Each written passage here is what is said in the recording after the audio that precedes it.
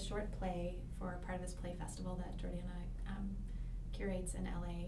It's basically frustrated screenwriters who don't get to see their work materialize in any way, developing and directing plays that go up for a couple months in the spring of every year. So this was a short play that my writing partner Joni and I developed, and it was well received, and we decided to expand it into a feature script, and with the help of the Sundance Writers Lab and then ultimately the Producers Lab, got to see it come to fruition and made the film a couple years ago. I mean, it's a female friendship comedy about two best friends growing up at different paces. And I like to say that it's a romantic comedy about two best friends and what happens as you grow older and approach 30 and your friends become your family and a romantic partner enters into that relationship. And how does a life partnership change when a romantic partner enters the picture? Joni and I have been writing partners and close friends for 12 years now, which is terrifying. And, you know, we've always written semi-autobiographical stories about female friendships and been fascinated about sort of how, like, close and codependent yet subtly toxic and passive-aggressive and competitive friendships between women can be.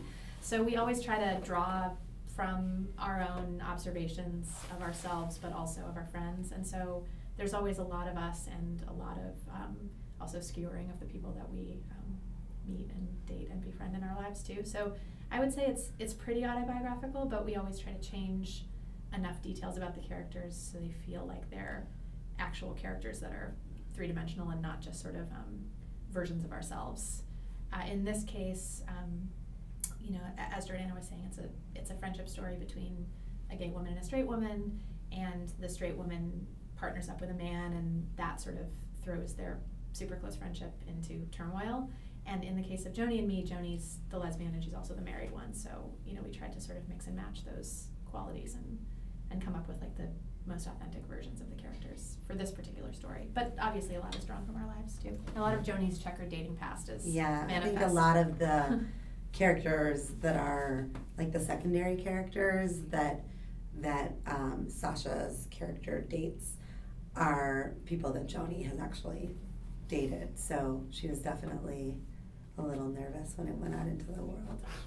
Yeah, I mean, basically with something like this, the chemistry between the two leads is all important. You're basically casting like a romantic movie without the sex. So you need to find two actresses who can convince you that they are really close and can finish each other's sentences. But of course, when you're casting, like, most of these actors don't know each other, and you're sort of meeting each of them for like an awkward hour-long coffee and trying to figure out if they would get along with the other people that you met for awkward coffees. So it's always a leap of faith. In this case, both Leighton and Gillian were so kind of down to earth and not actressy that we knew they would have the best shot possible of clicking in person, and we were lucky enough that when we got to the table read and saw that they were just instantly in a rhythm with each other, we were relieved and it worked out well. But it's always a little scary, you just don't know. I mean, if the chemistry between them hadn't worked, I think the movie wouldn't have worked either, and that would have been terrifying.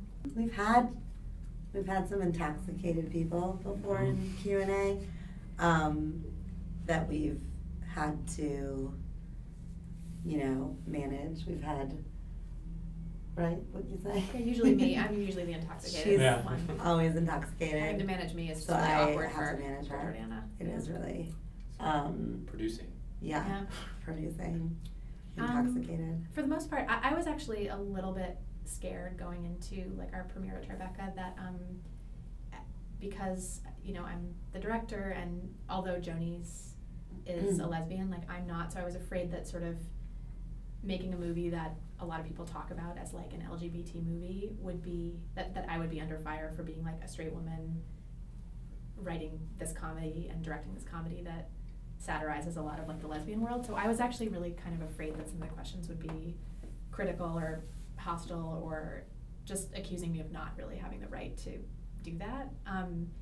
And I found the opposite to be true, which is that people seem really excited to just be represented and sort of to have a movie that's like about, you know, a lesbian, but it's not about the fact that she's gay, and it's not a story about her sexuality, and it's not like a niche queer film. It's like hopefully a, you know, more of a universal story. So Yeah, it's I been think more in the Q&As too, there are a lot of people, and I do think that Joni gives some validity to it as well, but there are people that ask why Sasha is more stunted, and why she's the one that doesn't, know what she's doing in her career and kind of growing up a little bit at a slower pace. And I know Joni always has a really good answer to that we echo often in Q&As, but prefaced by saying this is, why Joni felt it was important for that. Yeah, I mean, Joni, drew a lot of Sasha's characteristics from her own experience, and one of the things that's important to the character is that, as Joni always talks about, like coming out later in life, you sort of end up having these adolescent experiences in your 20s. Because you just sort of didn't get started dating and having relationships until your 20s. So we wanted Sasha to be a woman who's making the mistakes that sort of Paige probably made 10 years before or 5 years before. And for that reason, it felt like it was really intrinsic to the character. But yeah, we do face sort of, why can't she be the mature, well-adjusted one? Why does it have to be the straight girl? Right. Right.